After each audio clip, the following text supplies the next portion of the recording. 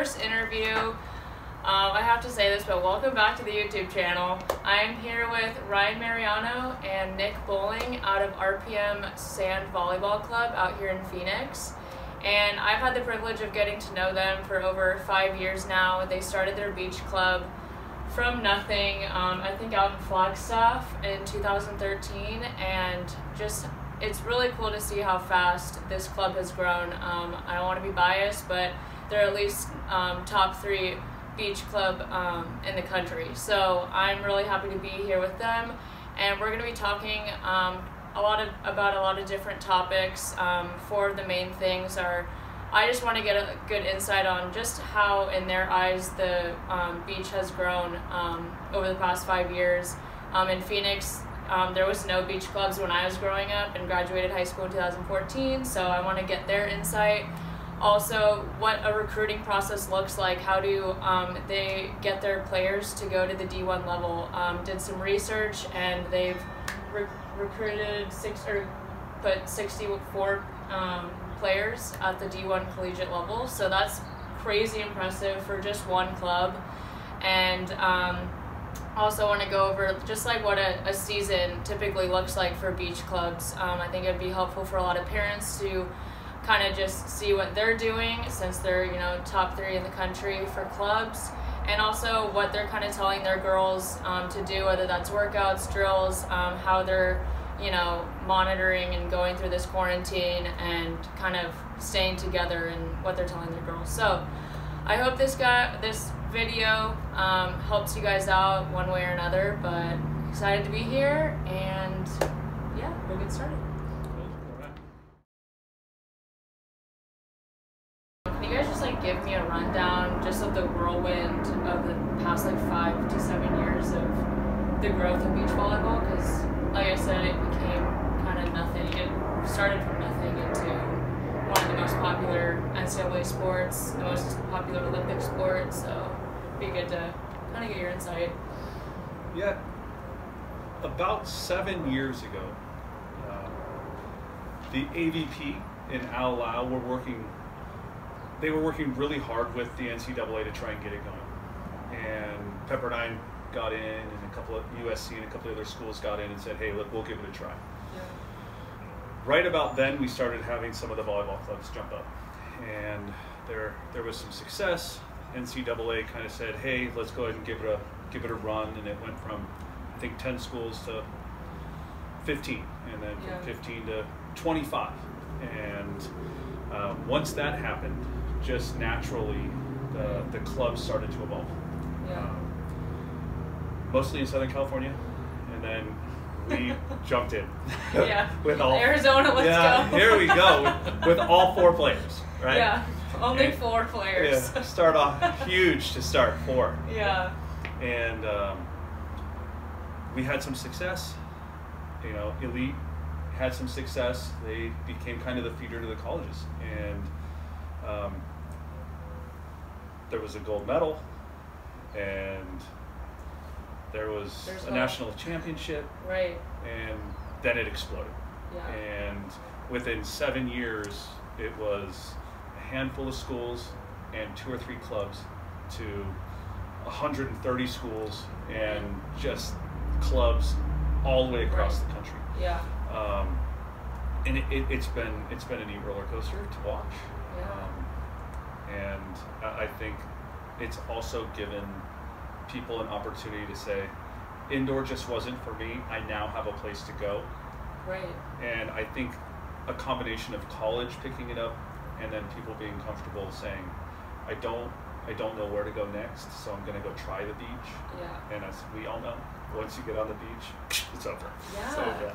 I know it's crazy just to think back in 2013, like I was still, like, when I went to college, I was going back and forth from beach to indoor. All the indoor girls, like, whether you liked it or not, were like, go to the beach, like, we're going to the beach today. Like, that was all of spring, and tons of players liked it. A lot of people didn't, and they're like, why are we doing this? But I think it's cool to come back now and just realize how many players just pick beach over indoor. I think it's just crazy. I mean, you guys have, I don't know how many players in your club? 70 now. 70. So 4 to 70, and you guys could probably do a lot more than 70. Yeah. But yeah, I just think it's really crazy how that has, happened, and how fast college beach volleyball has grown since then too. Like now you have clubs feeding into college now, and I don't know. I think it's crazy. It works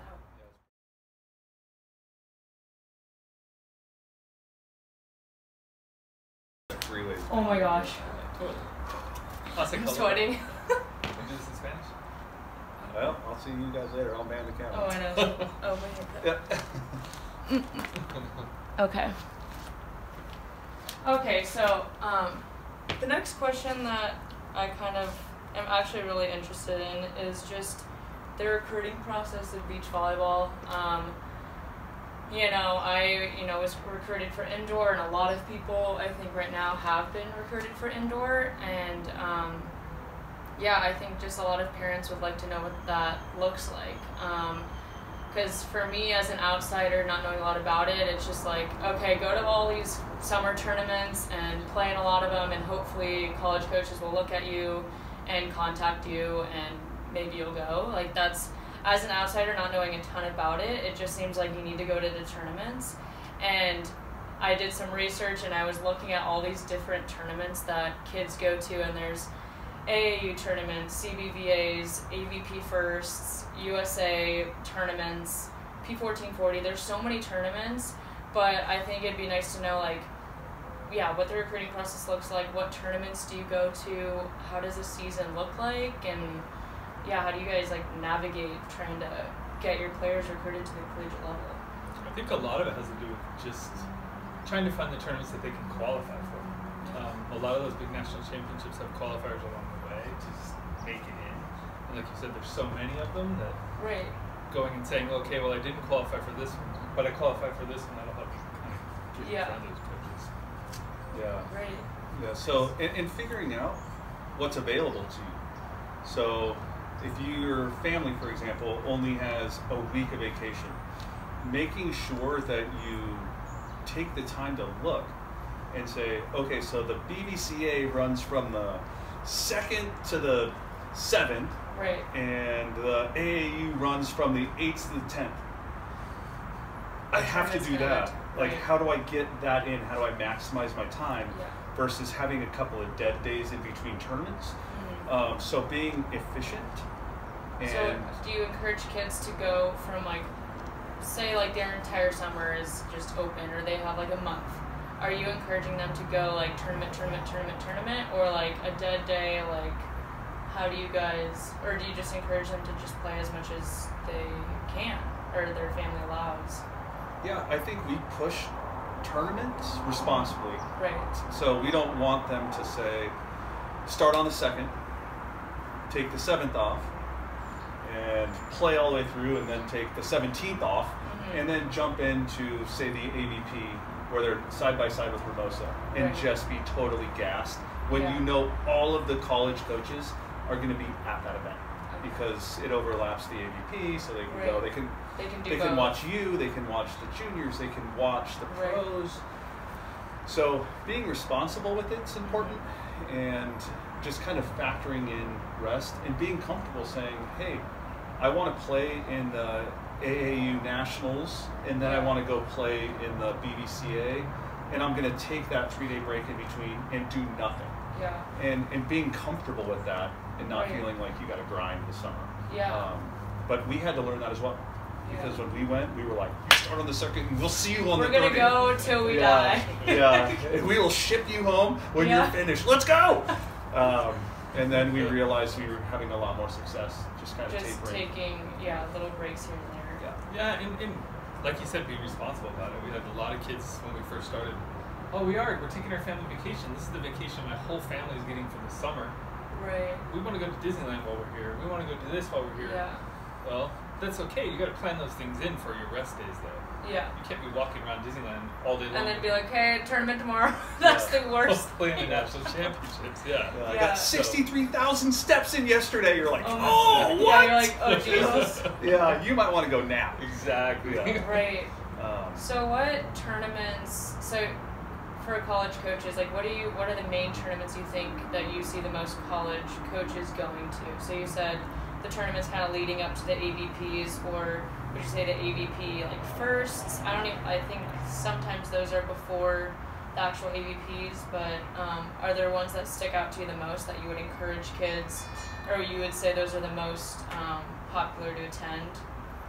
Yeah, I'd say there's probably 3 major events that typically the college coaches will go to if they have to travel.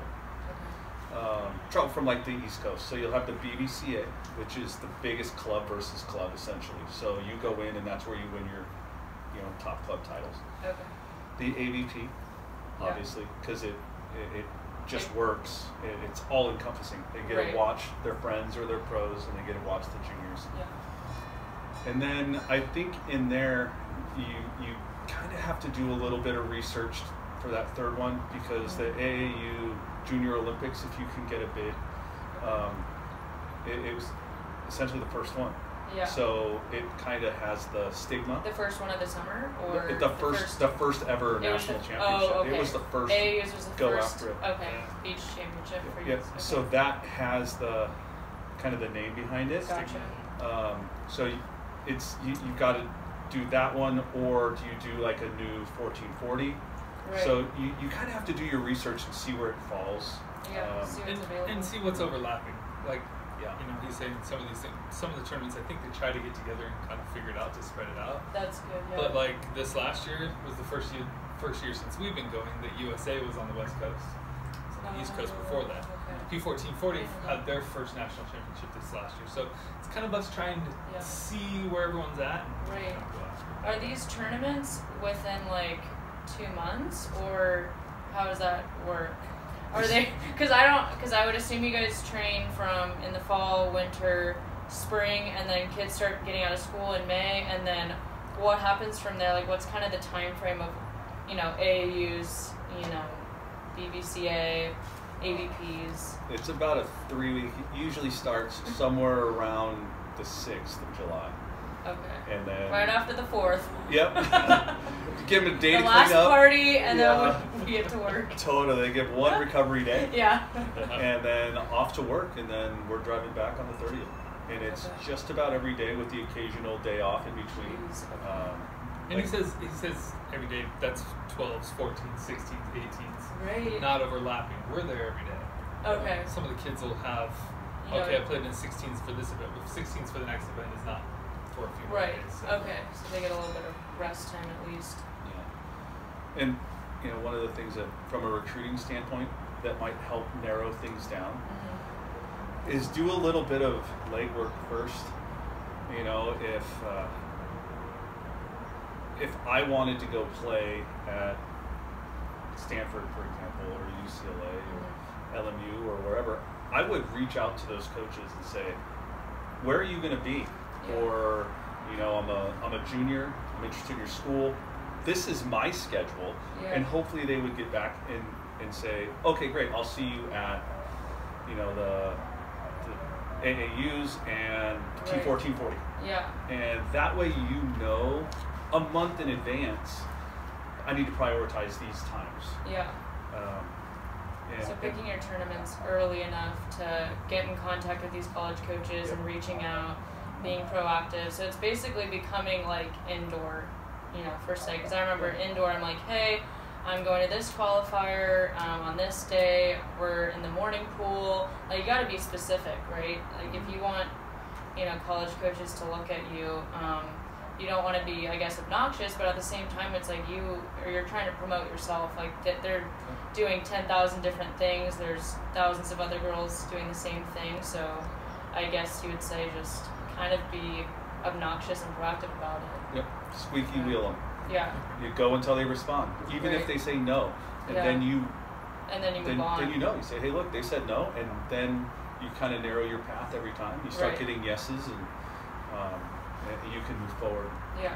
And it's an important part of the process. Like when you played, you always had the best of the best. There were 2 options. There was USA, and there was AAU, and they didn't overlap Yeah. So you always played against the best of the best of the best. Right. So the tournaments that you won, you knew you beat everybody, and the colleges went there. Yeah. They knew, hey, I'm going to go watch HP. I know I'm going to go watch AAU, and then I'm out. Anything other than that, I don't need to go watch because they're the best of the best. Yeah. And now that things are spread out, recruiting becomes a little bit more important.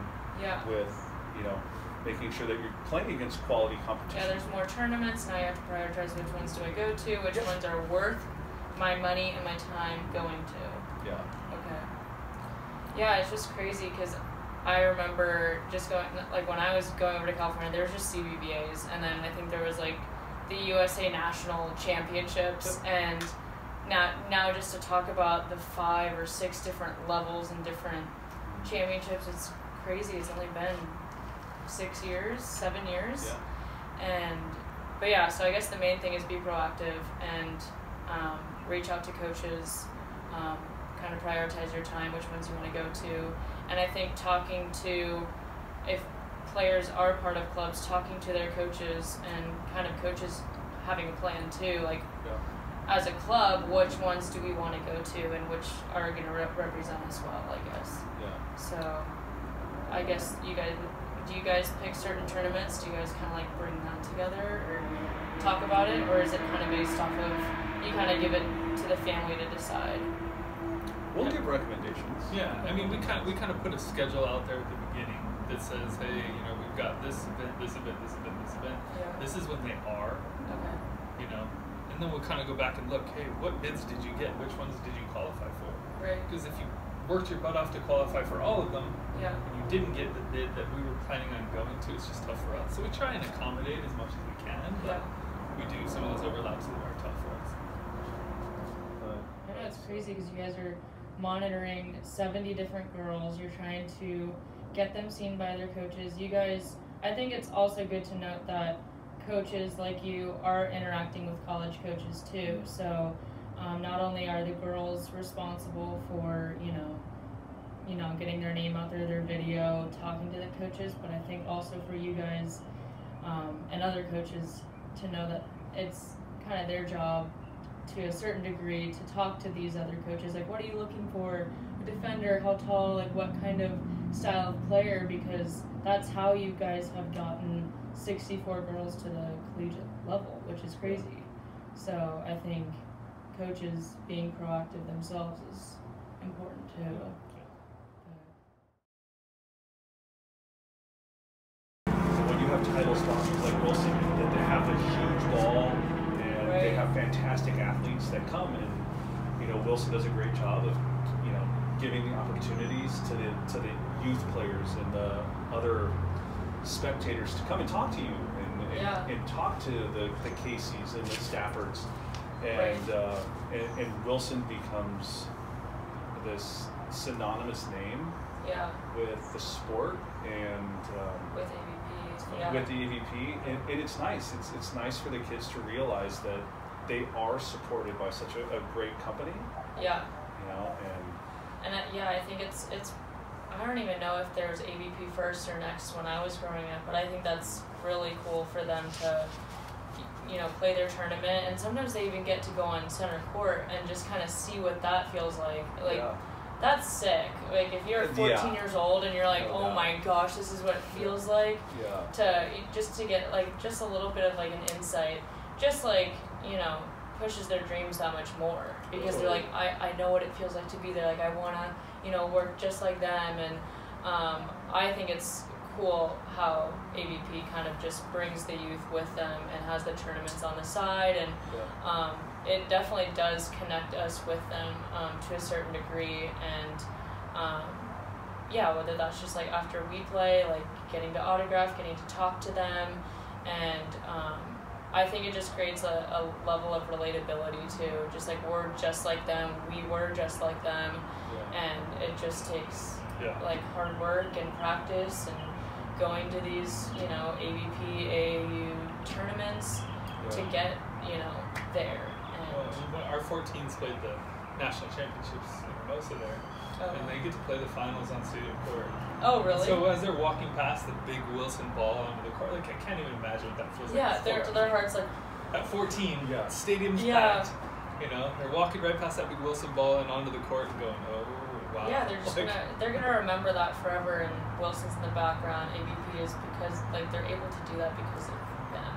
Yeah. So I think that's really special. Yeah, and one of the things that's neat, and I think starts to really separate, title sponsors like Wilson, is they're the universal ball, right? They don't have to be doing that. No. Because they're the best brand that you can have for the sport. For a lot of sports. For a lot of sports. So for them to step up and be so proactive and having the network of athletes, like you guys and the team Wilson. Yeah. It's huge. And it's grown. It's grown the ABP. It's grown the juniors exponentially. You've seen it grow first-handedly from when you were playing too. Yep. Was there a lot of relatability or connecting with youth players at the time, or was it very okay, we're playing our match, we're going to the tent? Was there a lot of interaction when you were a pro, or? Not really. I mean, it was more fan base. They didn't have the juniors side of it. You always tried to make time for the juniors. You always, you spend the extra 20 minutes signing autographs, things like that. But there was really no one sponsor that said, hey, we're unified. Yeah. Because there wasn't really a juniors opportunity. Yeah. And when I was on tour, it was Crocs and Cuervo. Right. Yeah. So those are more of an adult. Yeah, and those are two sponsors that are probably not totally engaged in the juniors community. Right. Maybe little Crocs. The little Crocs. Tell the little fuzzy ones. Yeah. But to have a sponsor that can Takes kind of time. bridges that gap is huge, and then to be able to tap into the junior side and make them feel like they're a part of it. They're a total part of it. And they will be a part of it. Just it's going to be a matter of time. Yeah. But it's pretty cool. Yeah. I think it's. And that ball, I even take pictures by it. The big ball. I'm like, dude, come on, hurry, snap and take. Well, which ball? This ball or the optics ball? Which one? I'm waiting to see the 60-foot optics ball. The optics ball was in Hawaii. Yeah, but could you imagine the big 60-foot blow-up optics? I want to see that one. Was that not in Hawaii? That big optics ball? Oh, maybe it was in my dream or something. It was so It was there. It was busy chasing you. It was there. Like, get off me! That's funny. It may have been. I may have I think you're wrong. Looked. But I mean, I'm sure you get the same things, but I get pictures all the time from people. Check it out! And they have gone to an AVP event. And where do they take their picture? Right in front of the big Wilson ball. Yeah. Every person that I get a picture from, friends, family, that have gone to an event, they're like, this is so cool. Yeah. We're back with Nick Bowling and Ryan Mariano for our next segment. The next question that I wanted to know is, we just got off talking about the recruiting process, but what do you think coaches look for in a player when they're recruiting kids for, whether that's D1, D2, D3? Is there anything over the years that has stood out to you guys? And whether that's, athletic ability, but is there anything else that kind of just sticks out to you that they're really looking for? Yeah, there are a few things that I think coaches just universally are looking for. Academics is one. With our program, we work hard to make sure that we stay up on the kids' grades. We don't have a GPA minimum, but we do have the conversations with the kids. I know Nick's had it, I've had it, where the conversation becomes, hey, if you're interested in these schools, your GPA has to be a 3.5 or better. Right.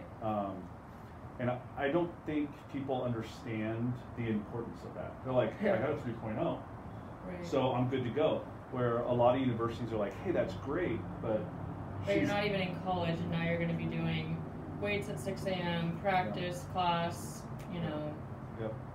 Film, all of that. Yeah, and when it comes down to, hey, you're as good as she is, but she's got a 3.5. Right. She's less of a flight risk. Yeah. So I can give her maybe some academic money that I can't give you. yeah. Yeah. Yeah. So that's a big one. Grades are big. And as we've talked about, just kind of getting an understanding of what the coaches want, because everybody has something different. Yeah.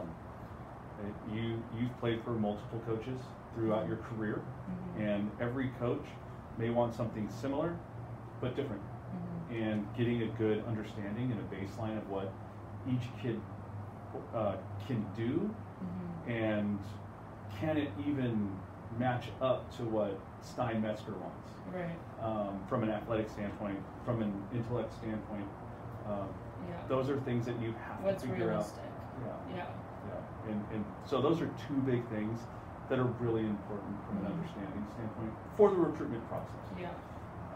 From a total base for colleges. Yeah. I think a big piece of it too is, us being able to sell that athlete, and that coach being able to come back to us and say, okay, you gave me that athlete, I liked what you sold me. Yeah. What else do you have? Right. Some of those kids in our program paved the way for a lot of the other kids that are kind of coming through. Yeah. Now college coaches go straight to your club now. Right. What do you guys have for me to see? Defenders, blockers. Yeah, and from an attitude standpoint, I think a lot of the coaches now kind of understand what they're getting from us in an athlete, because The culture. our culture is a little bit different. Right. Yeah, I feel like, I don't know, growing up for indoor-wise, I was always taught that college coaches, for sure, when they're going to these qualifiers, they're looking at athletic ability, like, are you going to be a great setter for their team? But I think what's cool about beach now in college is that it's a team sport. So I think I have not been in the club, scene, but I have to assume that being just having good character, being a good teammate to your partner, and now that these kids are part of something bigger than just them and their partner, they're a part of their club, they're representing their club when they go to these tournaments now. It's not like when I was growing up, it's me and someone, one of my friends, and we go over to CBVA, there's nothing really behind me, but now these people are, playing for something bigger than themselves, and I think that being a good teammate and figuring that out and what that looks like, I think I would hope college coaches look for that too, because they're going into college and they're going to be playing for something bigger than just them and their partner. They're going to be playing for, whatever, UCLA, Stanford, trying to go for national championships. So, I don't know, I would assume maybe that's something that college coaches might be looking for on the court. I know it's kind of hard when they're playing for them to just visually saying do you have good character off the court? But I think also going to you guys and coaches and having a strong foundation within your club, what are your values? Yes, grades are important. How are you treating your teammates? I think it all kind of falls back on coaches too, and the club as a whole, and what you got, what a club's all about type thing.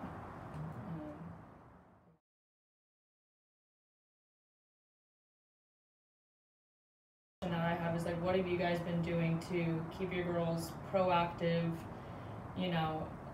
Everyone's schedules are just completely turned around. Mine's turned around. Your guys' the club's been shut down. Tons of other clubs, everyone's been shut down.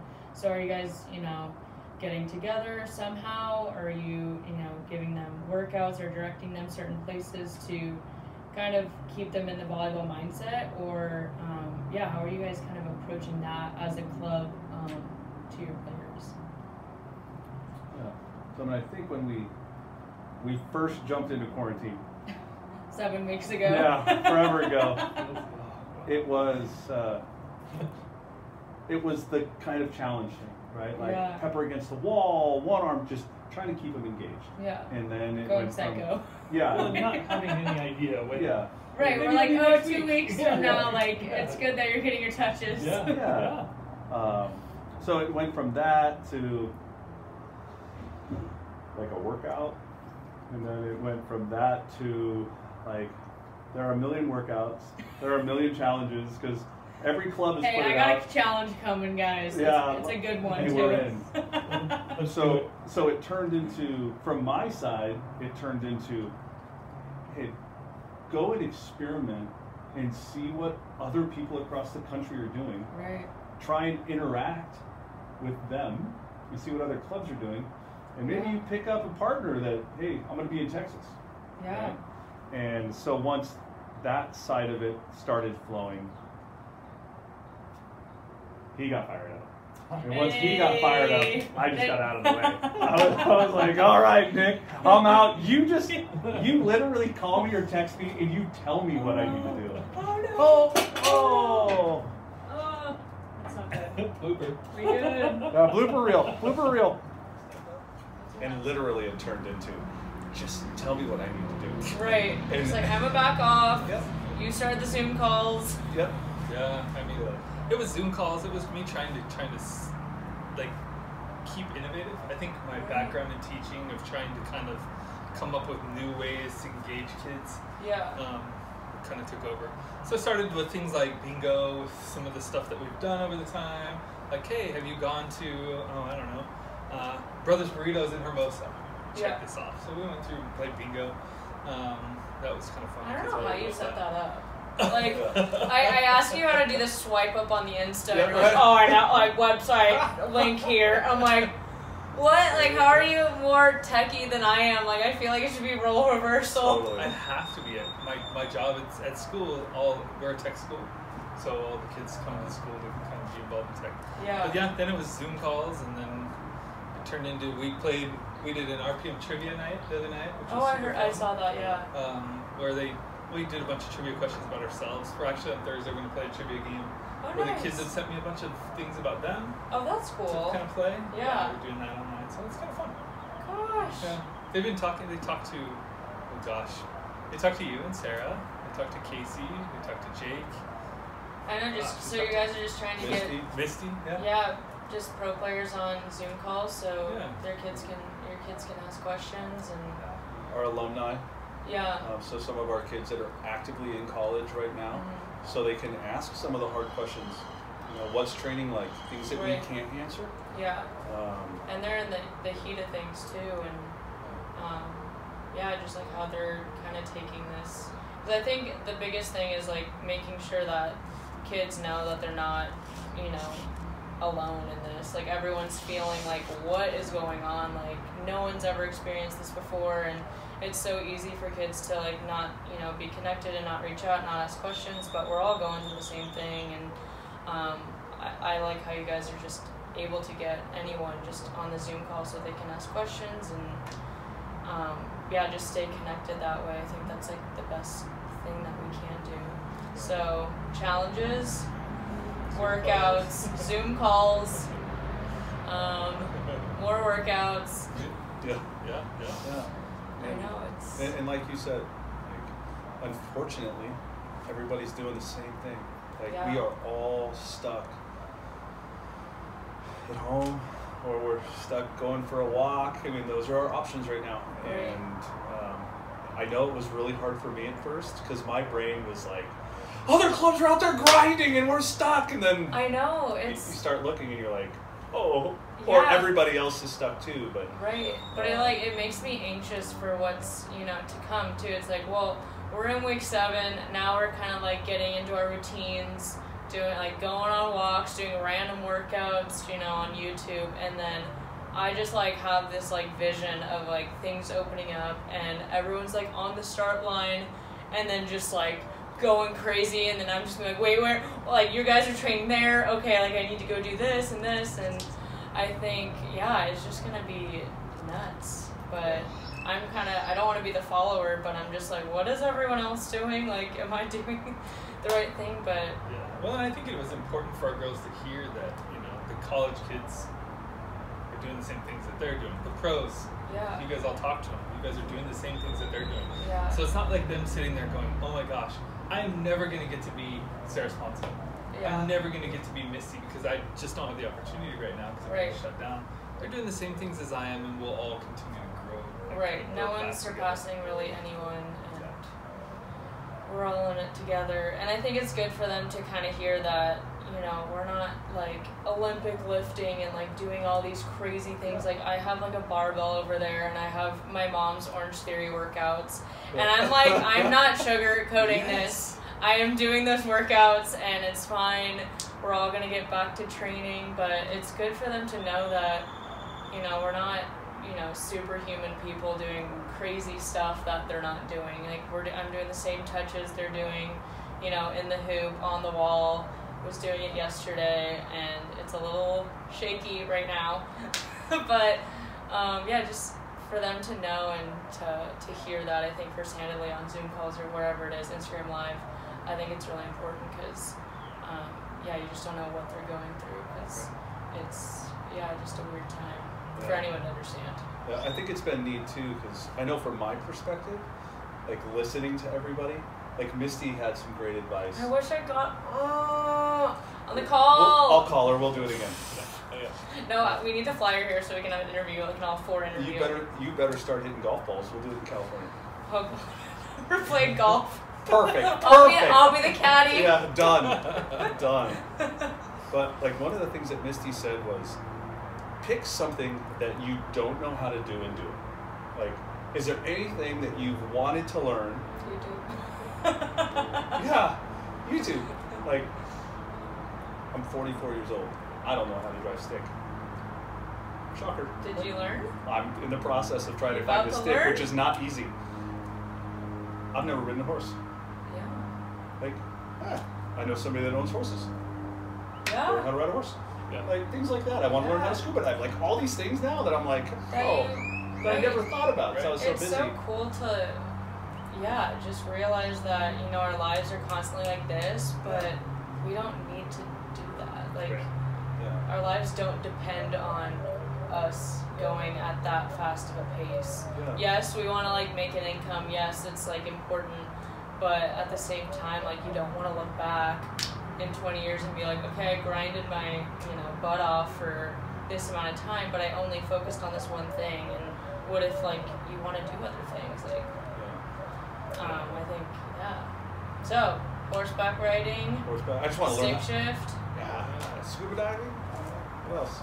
Nick, what are you doing? Yeah. What have I been doing? He's mastered the Zoom calls that I still need to master. I don't know how to mute people or bring people into the discussion.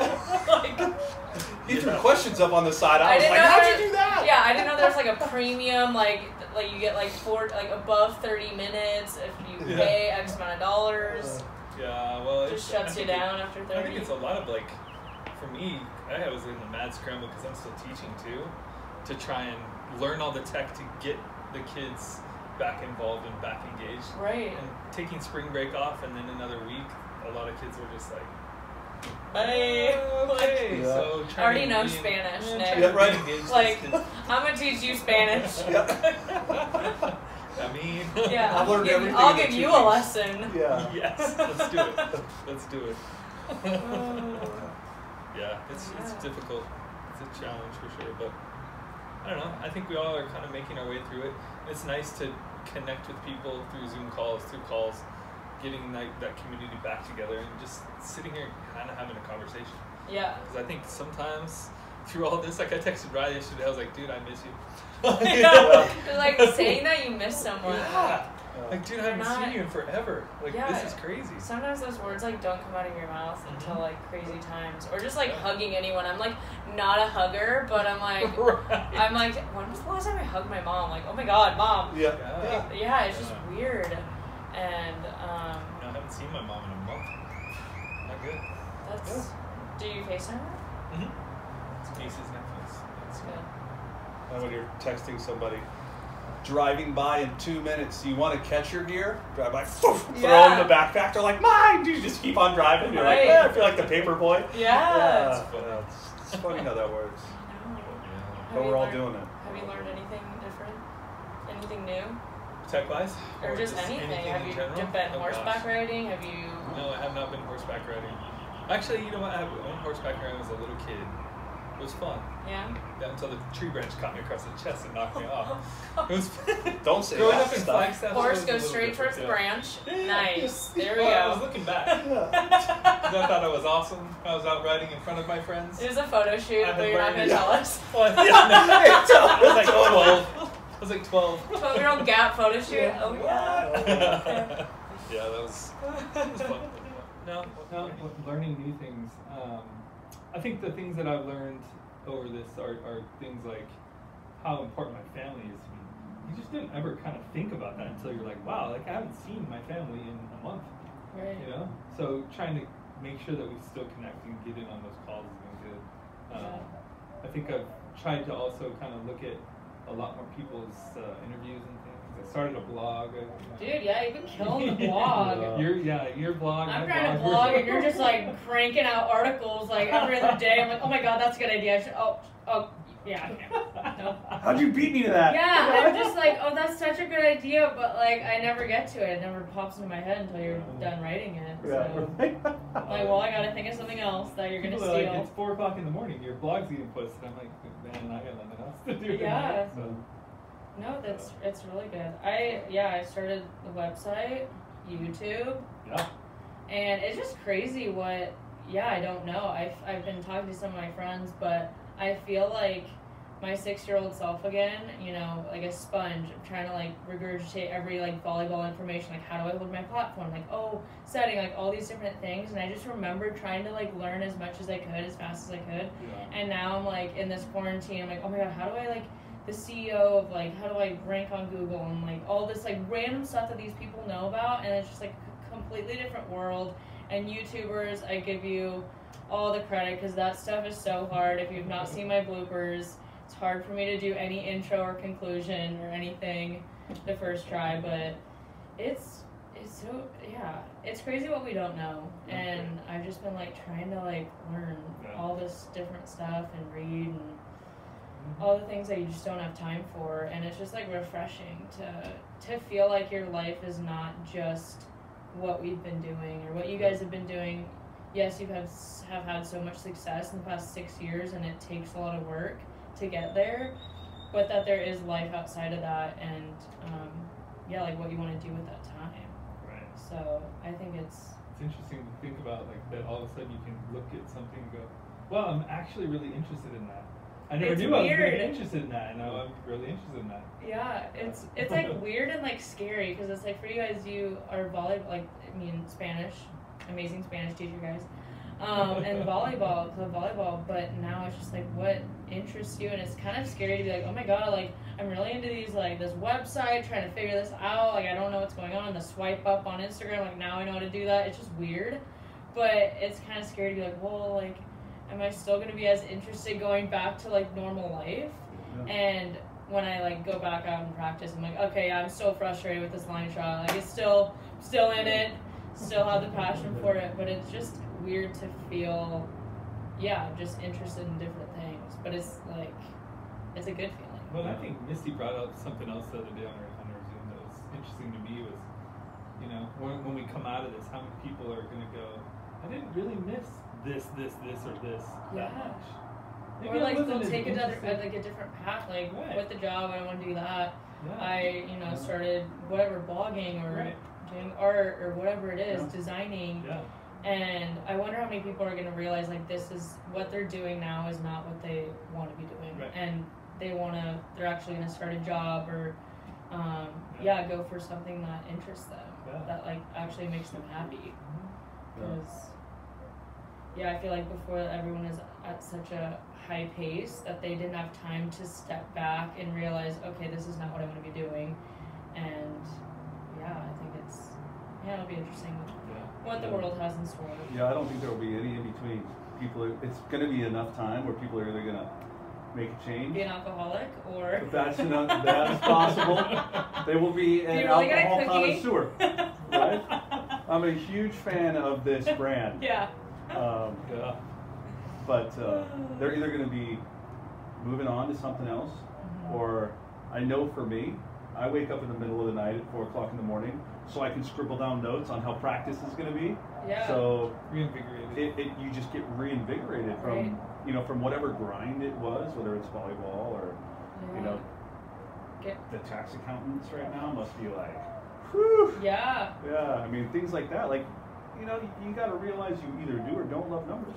Right. So I think there's not going to be a lot of in between. I think people are going to, really know what they want to do. Really know, and I think that'll be great for, I think, the juniors volleyball community, because it will cut all the fat. To be totally honest, I think coaches that aren't into it are going to be like, I just wasn't into it. I was doing it for the wrong reasons.